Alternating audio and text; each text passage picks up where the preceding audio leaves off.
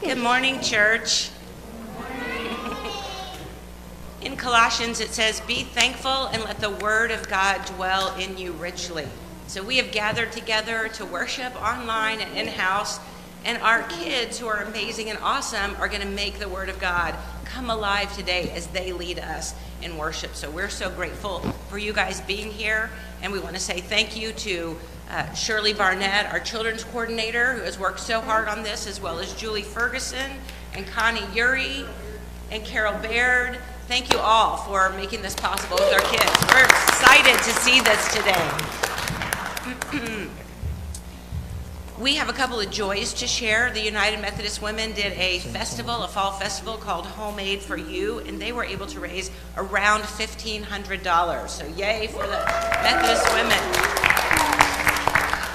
And our Thanksgiving meal for Chow, that's our dinner on Wednesday, our community dinner on Wednesdays this past Wednesday, was scrumptious. Raise your hand if you got some. Woohoo! And we served 711 people. 711 people. That's amazing. You'll notice we have some flowers up on the chancel today. This rose right here is for newborn Chloe May, the granddaughter of Shirley and Dave Barnett. So we welcome Chloe. And the white flowers behind me are from the Celebration of Life service for Dr. Betty Bush that happened yesterday. So there are many things to be thankful for in this season of thanks. Today is Children's Sabbath, as I said, and it is also the first day to begin our readings for our Advent devotion, I Am Mary. So you can get these on Facebook. Shirley has posted each day's reading and the questions that go with it. And if you've got a book, your sheet inside should tell you what to read each day.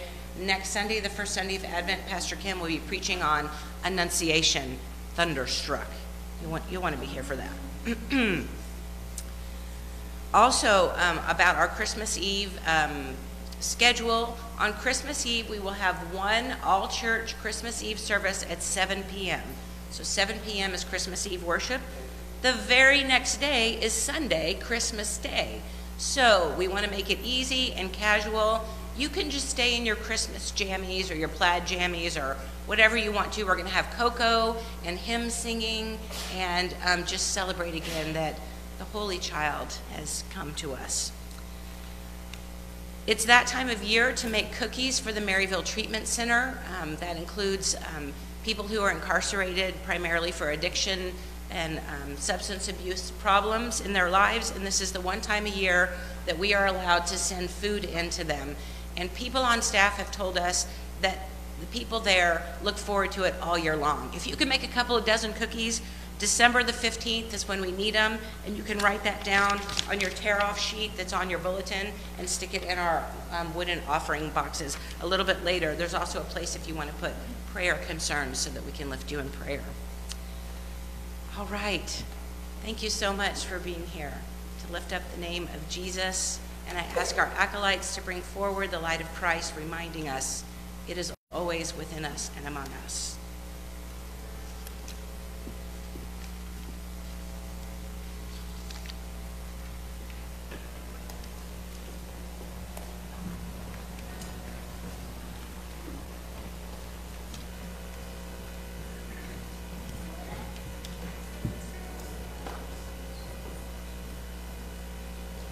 Alrighty, for this first song, we need some shakers and some movers. So come on up.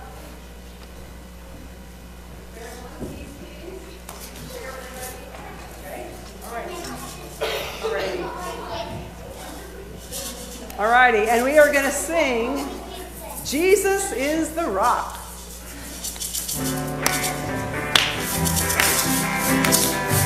There you go.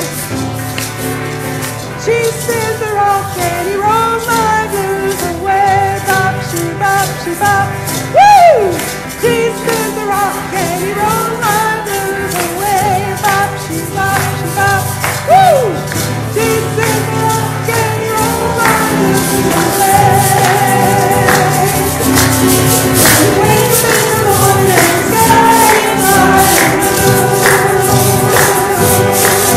When you wake up in the morning, think what I do. When you wake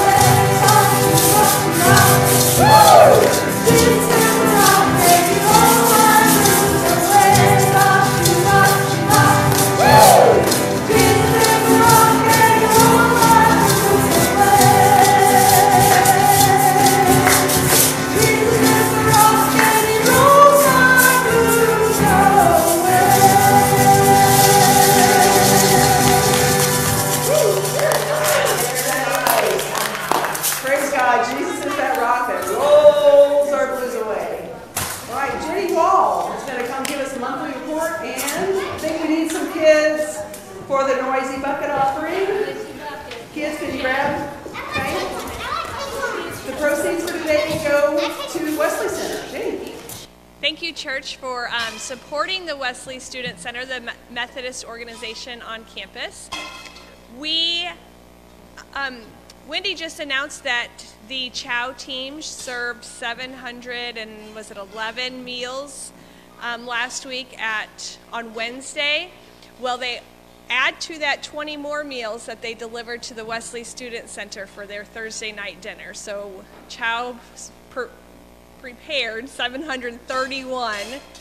Was it good, Josh? Did they come and eat dinner on Thursday? Awesome. So we thank the Chow team for that. We thank each of you for your support of Wesley. So Wesley actually has had 2 Thanksgiving dinners. Thursday night they had Thanksgiving from Chow, and then last Sunday we had our annual Thanksgiving dinner as well. Thank you, angels and shepherds and sheep, for collecting our noisy bucket offering, and thank you all for donating to that. We have been working at Wesley to update the building over the last few months, and I thank you for anyone who has helped out in that way at all. The Wesley board has decided that the next step is to relieve Pastor Kim of some of her extra duties that she's been putting in at Wesley, and it's time for us to hire a director. So as you are stepping up for FUMC, you got the cards to step up your donations to FUMC. We also ask you to prayerfully consider a monthly contribution to Wesley as well. We have some people who do that by sending in a check every month. You can automate a check being sent to Wesley. We have some people who just write out a check and put it in the mail every month. And also, the way Tim and I do it is that we have our bank send a check each month. It's just automated, comes out. We don't even think about it or notice it. Yeah. FYI. So thank you so much for the ways that this church supports the college-age ministry on campus, and for all that have had their hand in it. And thank you for this noisy bucket offering.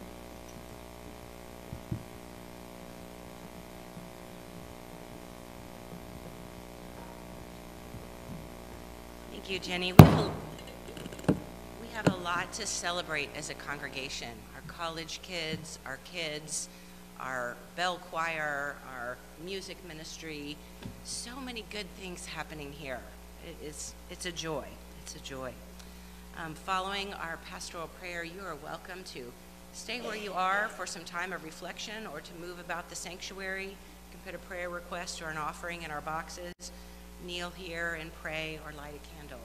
It's your time to be open to what the Spirit of God might bring to you, or what the Spirit of God might evoke or ask for from you. So would you bow your hearts in prayer with me? Holy One, good morning. We tip our faces heavenward here in your sanctuary, a safe space to come and be and rest and praise and to be filled. We declare that your love endures forever, and that brings a hallelujah to our hearts and to our lips. Giver of every breath we breathe, you sustain us, sustain our bodies, sustain our spirits. Your word says that our bodies are temples of your Holy Spirit, and that we embody you on this earth. Thank you for such an honor. Teach us to love and care for our bodies well. God, in this time of bounty, we pause in moments of quiet to give thanks. Lord, we give you thanks for basics of life that brothers and sisters around the globe don't all enjoy. Thank you for running water and food on the table, for shelter over our heads, and warm coats to protect us from the winter. Thank you for work that provides the needs for our families. And thank you for family and friends who are by our side, both emotionally and physically. Oh God, you indeed are good, and we lift up our thanks. We confess, oh God, that as humans it's easy to be dissatisfied, yet the way of Jesus is one of humility and gratitude. So help turn the eyes of our hearts away from what is wrong or missing in our lives and toward what is right and good, that we might savor it and give thanks for it. We take just a moment to do that now, Lord, in the quiet of our hearts. What bubbles to the top, may we savor and give thanks for it.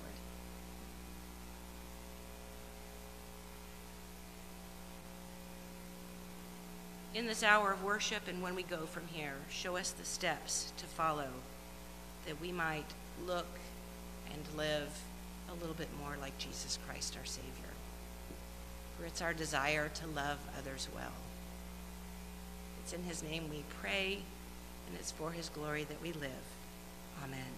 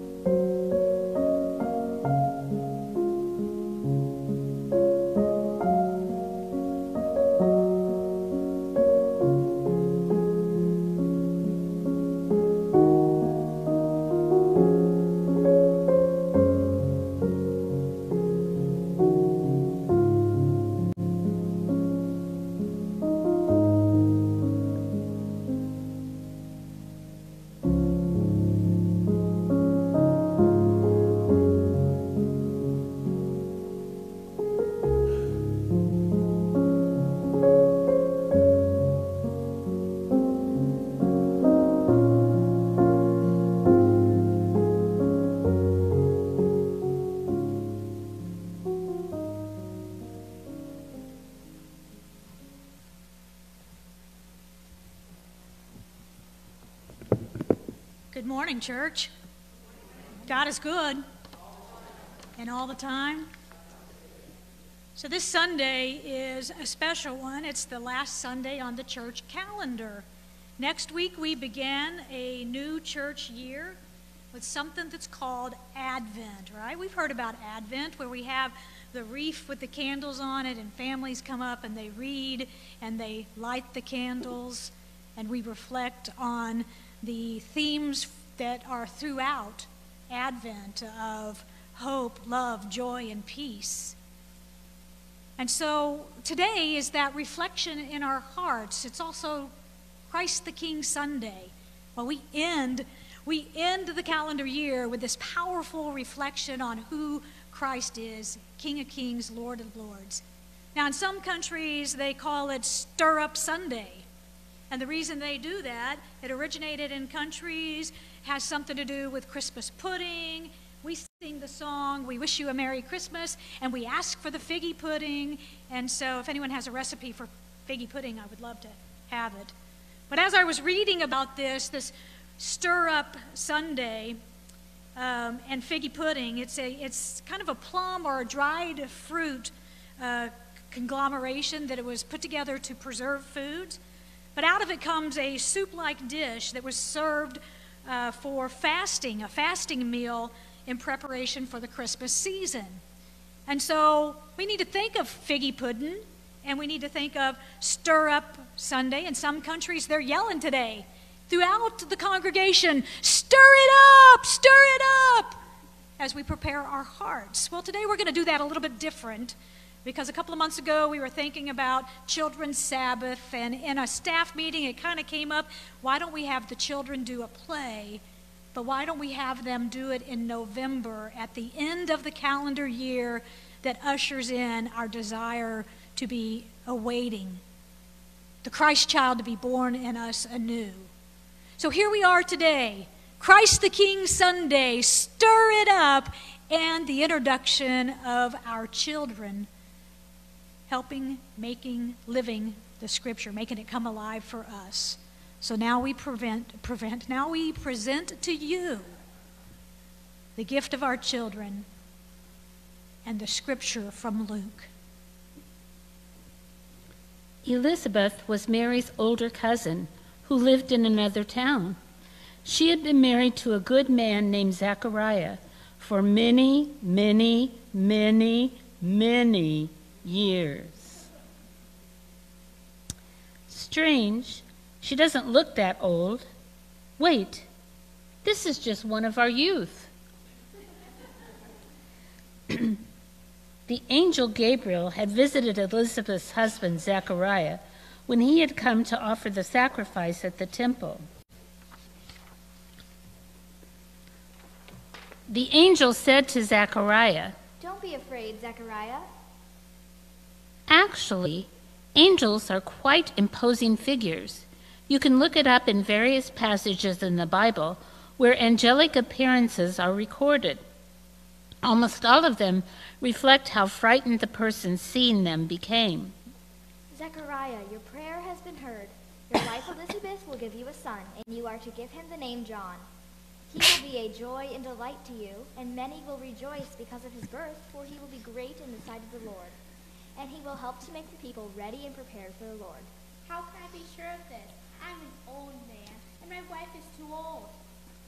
Oh, not only did he call his wife old, he did something worse than that. He questioned an angel. I am Gabriel. I stand in the presence of God, and I have been sent to speak to you and tell you this good news. And now you will be silent and not able to speak until the day this happens, because you did not believe my words, which will come true at the proper time. But A long time ago, a young woman named Mary lived in a village called Nazareth. One day, an angel appeared to her. Greetings, Mary. You are blessed by God and will give birth to a son and name him Jesus. I will happily serve the Lord, and his will be done. Mary, you are highly favored. The Lord is with you. How will this be? Do not be afraid, Mary. You have found favor with God. You will be with child and give birth to a son, and you are to give him the name Jesus. He will be great and will be called the Son of the Most High. How will this be? The Holy Spirit will come upon you, and the power of the Most High will overshadow you. So the Holy One to be born will be called the Son of God. Even Elizabeth, your relative, is going to have a child in her old age, for nothing is impossible with God. I am the Lord's servant. May it be to me as you have said. What did all that mean? The angel told Mary that she is going to have a baby who will be the Son of God. What did Mary say? She said yes. Now, after the angel left her, Mary hurried to visit her cousin, Elizabeth. Elizabeth! Mary! When Mary arrived, she found out that things were just like the angel had told her. Mary seems really happy to see Elizabeth, and just think, Elizabeth was going to have a baby in her old age. It was a miracle. Yes, and Mary wasn't the only one who was happy. Elizabeth was happy too. Listen to what she said to Mary. Blessed are you among women, and blessed is the child you will bear. But why am I so favored that the mother of my Lord should come to me? Now Joseph wasn't sure what to do when he heard that Mary was going to have a baby. So one night, when he was asleep, the angel came to talk to Joseph too.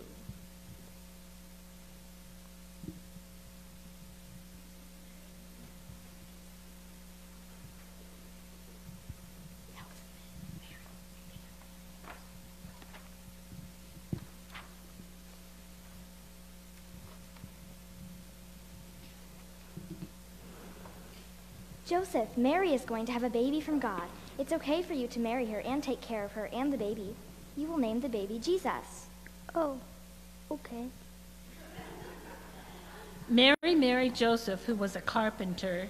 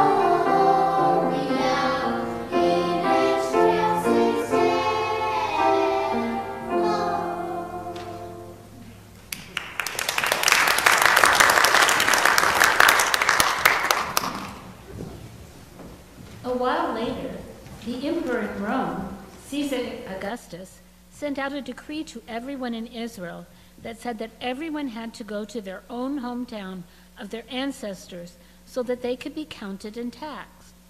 Joseph, Mary's husband, was a descendant of David, King David. And King David was from Bethlehem, so Joseph had to go all the way to Bethlehem from Nazareth. Everyone, go to your own hometown so that I can count you. So Mary and Joseph went to Joseph's hometown of Bethlehem to pay their taxes. Mary went with him on the long, hard journey, even though it was almost time for her to give birth to her baby. There were lots of other people there, too. Excuse me, sir. Name? I'm Joseph, and this is Mary. We need a place to stay for the night, please. Sorry, but there's no room in the inn. Oh, but sir, please. We have walked over 70 miles to get here, and Mary's very tired. Sorry, I can't help you. The place is packed. Well, with all the visitors from out of town.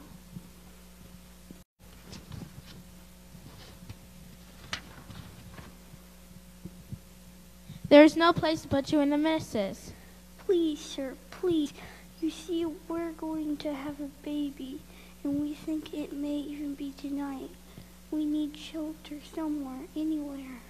I see your problem. We all have problems, don't we? I'll tell you what I'll do. Since it's obvious you need a place here, there's a stable out back. Now, it's not much, but it's shelter from the wind and the night air. You can have some privacy, and I'll throw some nice, clean hay for you. What do you say? We'll take it, and thank you. You have been most kind. God bless you. Did you hear that? God bless you, he says. Well, little did they know.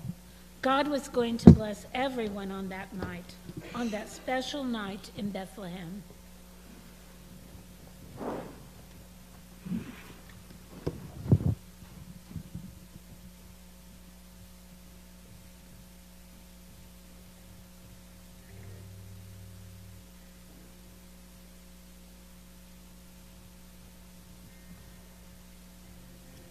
Please join in singing O Little Town of Bethlehem.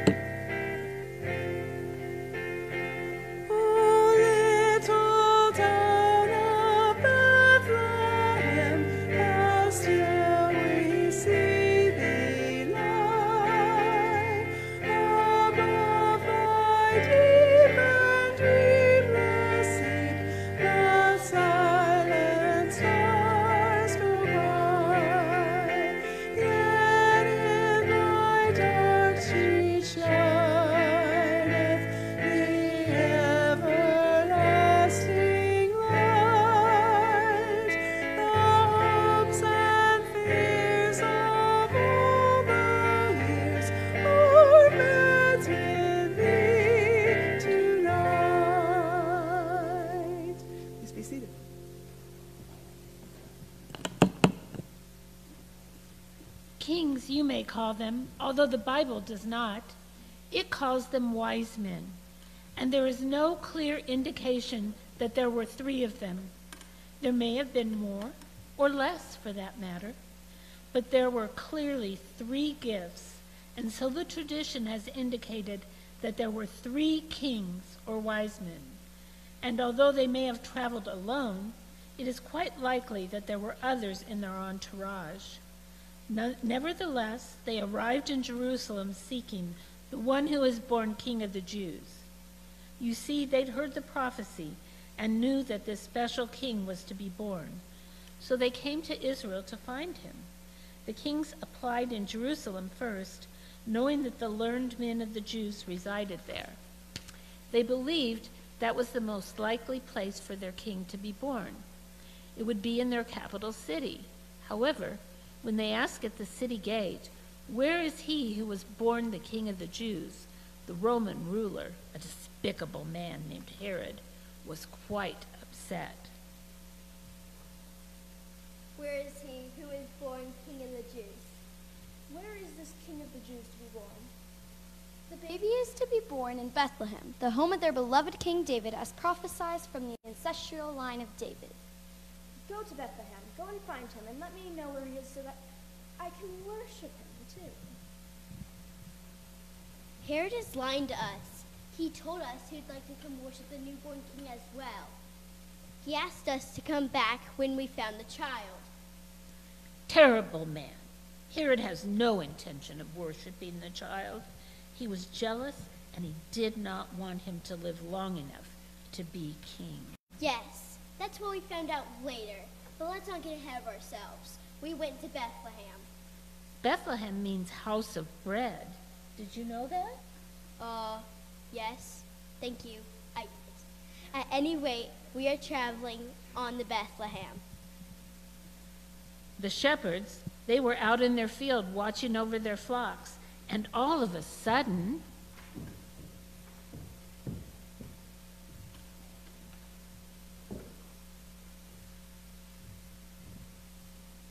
don't be afraid. I bring you good news of great joy. Good news of great joy that will be for all the people.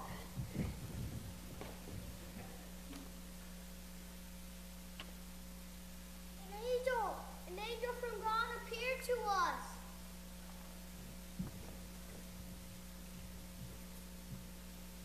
And we were terrified. But the angel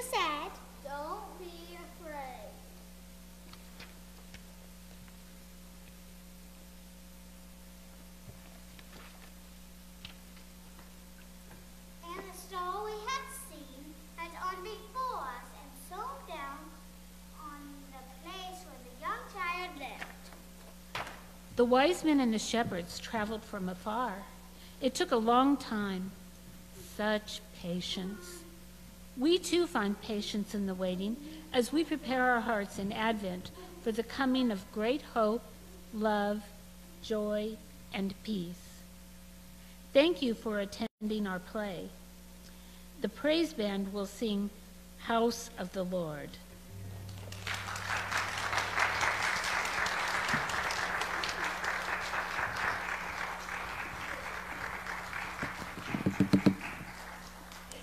Actually, we're going to help lead it because we need you to sing it. So please stand as we sing House of the Lord. And those, well, just a second. We got our shaky kids. They're coming back. Anybody did not get a chance to shake? By golly, then you come up here and grab it now. Okay? But yeah. We got lots of them. Come on up. All righty.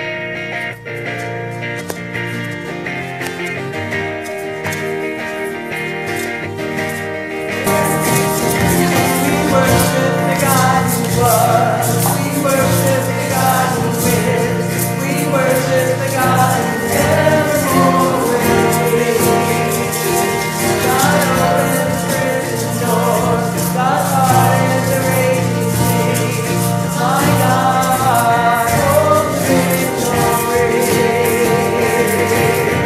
There's joy in the house of the Lord. There's joy in the house of the Lord today. We won't be quiet. We shout out your praise. There's joy in the house of the Lord. Our God is shining in His face. We won't be quiet. We shout out your praise. Oh, we shout out your praise.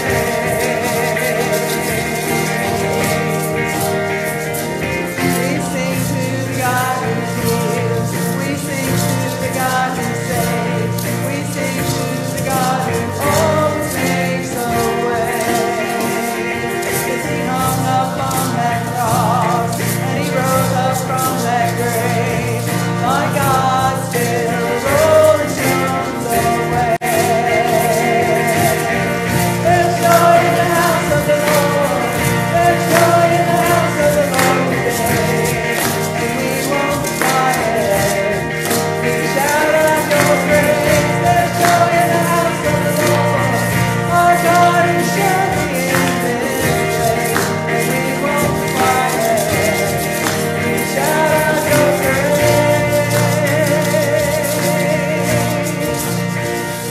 We were the beggars, now we're royalty. We were prisoners, now we're running free. We are forgiven, accepted, redeemed by His grace. Let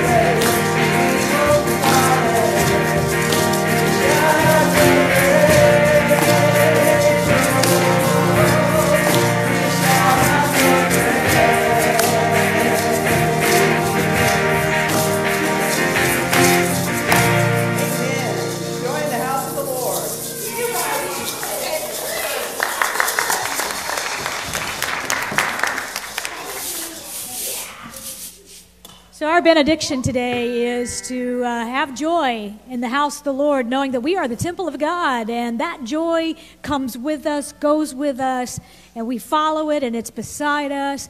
So as you leave this place today, have the joy of these young kids who just brought the scripture of Luke alive in our hearts.